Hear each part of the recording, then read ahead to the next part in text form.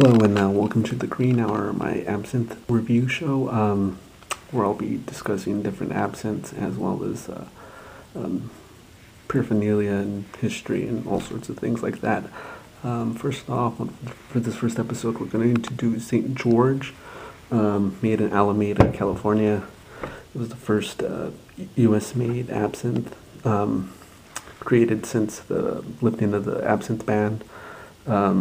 Brandy based, which is interesting considering most absinthes are based on a neutral grain spirits as the main alcohol in it. It comes in at 60% alcohol, and as you can see, it's a nice amber brown color, as even though it's still considered a vert or a green absinthe.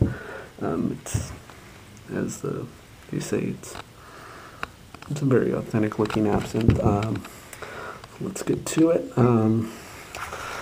We have our very nice absinthe glass. As you can see, our nice little well at the bottom. Alright, so we pour in a shot. And I'll be using a roller glass, because I don't need sugar for this. It's really sweet enough where you don't need sugar. Hold on 1 second. There we go.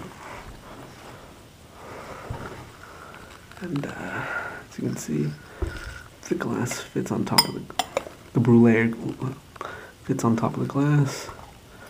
And you pour in your water. As you can see, it drips. Makes a very nice louche.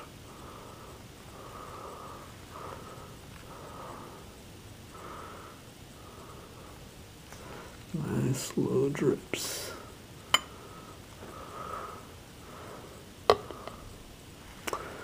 There we go. As you can see, it's turned very milky brown, almost a dirty water, almost a rust color. I get hints of mint and a nice little citrus.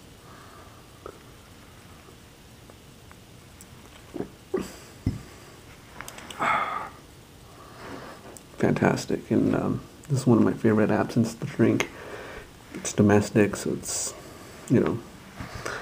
not that expensive. Well, it is rather expensive. I just checked on prices. Runs about $80 a bottle for 750 milliliters.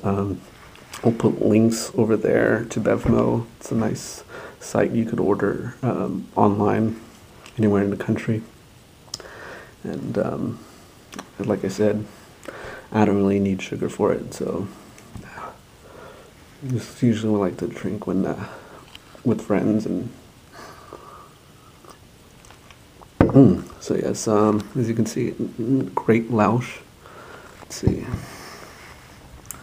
compare two colors. Yes, on the right we have the original, and now with water. A little bit of a lemon balm. It's really good. So I'll continue to enjoy this, and I'll see you guys later. So yes, obviously this is good stuff, and I recommend it highly. Thanks, and see you next time.